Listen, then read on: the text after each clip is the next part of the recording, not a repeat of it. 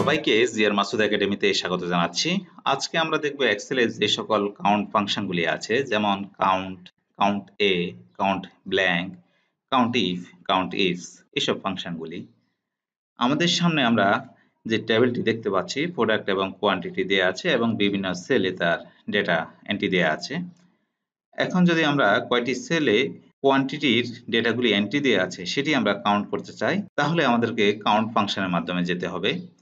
যদি আমরা এখানে ফাংশনটি লিখি ইকুয়াল টু কাউন্ট, এখন যদি আমরা আমাদের রেঞ্জটিকে সিলেক্ট করে দিই, রেঞ্জটিকে সিলেক্ট করে দিলাম, এন্টার দিলাম, দেখতে পাচ্ছি যে 9। এখানে আমাদের সেল আছে 12টি, কিন্তু কাউন্ট করেছে 9টি। এর কারণ হলো বিভিন্ন সেলে কিন্তু আমাদের ডেটা নেই। এখানে দেখতে পাচ্ছি 3টি সেলে ডেটা নেই, তাই এখানে কাউন্ট করে 9টি দেখিয়ে দিয়েছে। যদি আমরা একটি সেলে ডেটা ইনপুট দিই, যদি এখানে 4 দিয়ে দিই, তাহলে দেখতে পাচ্ছি যে এখানে 10 হয়ে গিয়েছে আর বাদ বাকি 2টি সেলে ডেটা নেই। একইভাবে যদি প্রোডাক্ট যেই সেলগুলি আছে সেগুলিকে যদি আমরা কাউন্ট করতে চাই, তাহলে যদি আমরা কাউন্ট লিখি COUNT, কাউন্ট লিখে যদি আমরা রেঞ্জটিকে সিলেক্ট করে দিই, দেখতে পাচ্ছি এখানে 0 দেখাচ্ছে।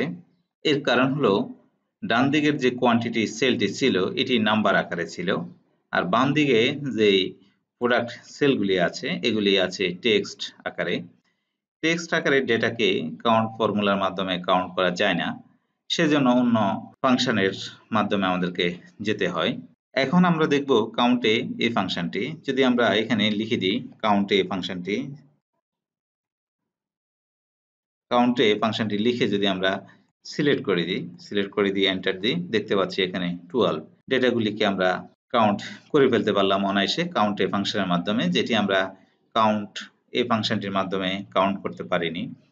যদি আমরা কাউন্ট এ ফাংশনটির মাধ্যমে নাম্বার ফরম্যাটকে যদি কাউন্ট করতে চাই, তাহলে আমাদের কাউন্ট হয়ে যাবে। যদি আমরা একবার ট্রাই করি, এখন যদি আমাদের রেঞ্জটিকে আমরা সিলেক্ট করে দিই, দেখতে পাচ্ছি যে কাউন্ট হয়ে গিয়েছে। তো এখানে আমাদেরকে মনে রাখতে হবে, যদি নাম্বার ফরম্যাটের ডেটা থাকে সেটিকে আমরা কাউন্ট ফর্মুলার মাধ্যমে কাউন্ট করব, আর টেক্সট ফরম্যাটে যদি কোনো ডেটা থেকে থাকে সেটিকে আমরা কাউন্টে এই ফাংশনটির মাধ্যমে আমরা কাউন্ট করতে পারবো। তবে কাউন্টে এই ফাংশনটির মাধ্যমে আমরা উভয় ক্ষেত্রে ইউজ করতে পারবো। এখন আমরা দেখব কাউন্ট ব্ল্যাঙ্ক এই ফাংশনটি। কাউন্ট ব্ল্যাঙ্কের কাজ হলো আমাদের এই রেঞ্জের মধ্যে কয়টি সেলে ডেটা নেই, অর্থাৎ কয়টি সেল ব্ল্যাঙ্ক আছে সেটি যদি আমরা দেখতে চাই, তাহলে কাউন্ট ব্ল্যাঙ্কের মাধ্যমে আমাদেরকে যেতে হবে। যদি আমরা এখানে কাউন্ট ব্ল্যাঙ্ক ফাংশনটি লিখি ইকুয়াল টু কাউন্ট ব্ল্যাঙ্ক,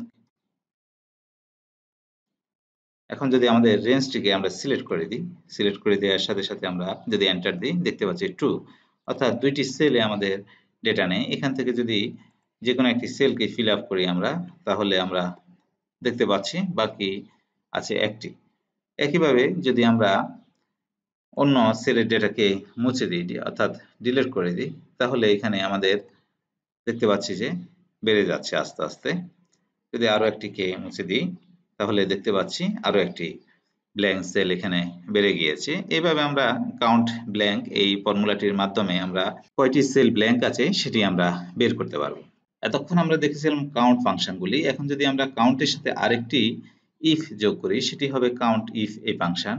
কাউন্টের পরে যেহেতু একটি ইফ যোগ হলো, তার মানে একটি লজিক, একটি ক্রাইটেরিয়া যোগ হলো। এখানে যদি আমরা যে প্রোডাক্টগুলি আছে তার মধ্যে যে কোনো একটি প্রোডাক্টকে আমরা বেছে নিতে চাই, বা একটি প্রোডাক্ট কয়বার দেয়া আছে সেটি আমরা কাউন্ট করতে চাই, তাহলে কাউন্ট ইফ এই ফাংশনটির মাধ্যমে আমাদেরকে বের করতে হবে। যদি আমরা ফাংশনটি লিখি ইকুয়াল টু কাউন্টিফ, এখন যদি আমরা আমাদের প্রোডাক্ট রেঞ্জটিকে আমরা সিলেক্ট করে দিই, প্রোডাক্ট রেঞ্জ সিলেক্ট করে দিলাম, এখানে আমরা সিনট্যাক্সের মাধ্যমে দেখতে পাচ্ছি কাউন্টের পরে রেঞ্জ। যদি আমরা একটা কমা দিই, দেখতে পাচ্ছি ক্রাইটেরিয়া লিখতে বলছে। যদি আমরা ডাবল কোটের মাধ্যমে আমাদের ক্রাইটেরিয়া লিখে দিই, অর্থাৎ আমরা এখন জানতে চাই ক্যালকুলেটর কয় জায়গা আছে, তাহলে আমরা ডাবল কোটের মাধ্যমে লিখে দিব ক্যালকুলেটর।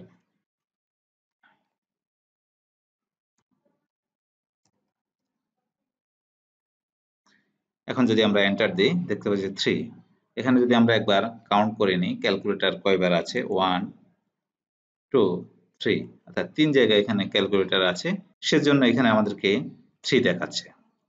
সেম ফর্মুলাটি যদি আমরা আমাদের ক্রাইটেরিয়াগুলি বিভিন্ন সেলে লিখে রাখি, সেই অনুযায়ী আমরা বের করতে চাই, তাহলে কিভাবে বের করব সেটিও আমরা একবার দেখে নিই। এখানে যদি আমরা লিখি সেম ফর্মুলাটি COUNTIF, এখন যদি আমাদের রেঞ্জটিকে আমরা সিলেক্ট করে দিই, অর্থাৎ প্রোডাক্ট রেঞ্জটিকে যদি আমরা সিলেক্ট করে দিই, প্রোডাক্ট রেঞ্জ সিলেক্ট হয়ে গিয়েছে। এখন যদি আমাদের ক্রাইটেরিয়া সিলেক্ট করে দিই, ক্রাইটেরিয়া লিখে আছে আমাদের D2 সেলে, D2 সেলটিকে আমরা যদি সিলেক্ট করে দিই, এখন যদি আমরা এন্টার দিই, দেখতে পাচ্ছি 3। একইভাবে পেন্সিল কয়টি সেলে আছে সেটি যদি আমরা দেখতে চাই, তাহলে ফিল হ্যান্ডেলের মাধ্যমে নিচের দিকে যদি ড্র্যাগ করে আসি, দেখতে পাচ্ছি 3।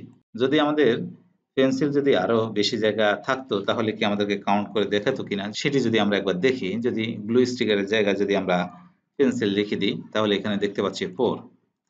এভাবে আমরা যে কোনো একটি ক্রাইটেরিয়ার মাধ্যমে যে কোনো প্রোডাক্ট কয়টি সেলে আছে বা কয়বার আছে সেটি যদি আমরা দেখতে চাই, এই COUNTIF ফর্মুলার মাধ্যমে আমরা দেখতে পারবো। এখন দেখবো আমরা COUNTIFs এই ফাংশনটি। আগে দেখেছিলাম আমরা COUNTIF, এখন COUNTIF এর পরে আরেকটি s যোগ হয়ে প্লুরাল ফর্ম হয়েছে, অর্থাৎ একের অধিক ক্রাইটেরিয়া থাকবে। আমরা আগে কাউন্ট করেছিলাম কয় জায়গায় ক্যালকুলেটর আছে। এখন যদি আমরা দেখতে চাই ক্যালকুলেটর সাপ্লায়ার কয়বার করে সাপ্লাই দিয়েছে, অর্থাৎ নির্দিষ্ট একটি সাপ্লায়ার কয়বার এই প্রোডাক্টটি সাপ্লাই দিয়েছে সেটি যদি আমরা দেখতে চাই, অর্থাৎ দুইটি ক্রাইটেরিয়ার মাধ্যমে, এখানে COUNTIFs এর মাধ্যমে আমরা একের অধিক ক্রাইটেরিয়া দিতে পারবো। এখানে যদি আমরা এখন দুইটি ক্রাইটেরিয়ার মাধ্যমে দেখতে চাই, তাহলে একটু দেখে নিই। যদি আমরা আমাদের ফাংশনটি লিখি COUNTIFs, যদি আমাদের ক্রাইটেরিয়া রেঞ্জটিকে আমরা সিলেক্ট করে দিই, ক্রাইটেরিয়া রেঞ্জ হলো আমাদের প্রোডাক্ট, যদি আমরা সিলেক্ট করে দিই, কমা দিলাম, এখন আমাদের ক্রাইটেরিয়া যদি আমরা যে ক্রাইটেরিয়া 1 আছে সেটি যদি আমরা ডাবল কোটের মাধ্যমে দিয়ে দিই, ক্যালকুলেটর, এখন যদি আমরা কমা দিই ক্রাইটেরিয়া রেঞ্জ 2, ক্রাইটেরিয়া রেঞ্জ 2 হলো আমাদের সাপ্লায়ার, যদি ক্রাইটেরিয়া রেঞ্জটাকে আমরা সিলেক্ট করে দিই, কমা দিই, এখন ক্রাইটেরিয়া 2, ক্রাইটেরিয়া 2 হলো যদি আমরা ধরে নিই যে আমাদের মোস্তফা, তাহলে আমরা লিখে দিই মোস্তফা,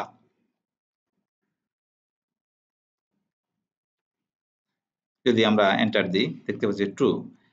এখানে যদি আমরা একবার কাউন্ট করে নিই, ক্যালকুলেটর আছে 1 2 3, কিন্তু তার মধ্যে সাপ্লায়ার মোস্তফা কয়বার সাপ্লাই দিয়েছে সেটি যদি আমরা দেখতে চাই, 1 2, অর্থাৎ দুইবার মোস্তফা ক্যালকুলেটর সাপ্লাই দিয়েছে সেটি আমরা এখানে দেখতে পাচ্ছি। যদি সেম ফাংশনটি আমরা বিভিন্ন ক্রাইটেরিয়া বিভিন্ন সেলে লিখে বের করতে চাই, তাহলে কিভাবে বের করব এখানে একবার আমরা দেখে নিই। যদি আমরা লিখি COUNTIFs,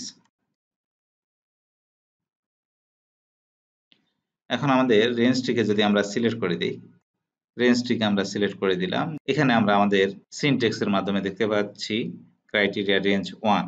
যদি আমরা এখন ক্রাইটেরিয়া সিলেক্ট করে দিই, ক্রাইটেরিয়া ক্যালকুলেটর যেটি আমাদের F2 সেলে আছে, F2 সেলটাকে আমরা সিলেক্ট করে দিলাম, এখন কমা দিয়ে যদি ক্রাইটেরিয়া রেঞ্জ 2, ক্রাইটেরিয়া রেঞ্জ 2টাকে আমরা সিলেক্ট করে দিলাম, কমা দিলাম, ক্রাইটেরিয়া 2, ক্রাইটেরিয়া 2 হলো আমাদের সাপ্লায়ার, সাপ্লায়ার আছে আমাদের G2 সেলে, যদি আমরা হাতেও লিখে দিই G2 লিখে দিলাম, এখন যদি এন্টার দিই, দেখতে পাচ্ছি 2।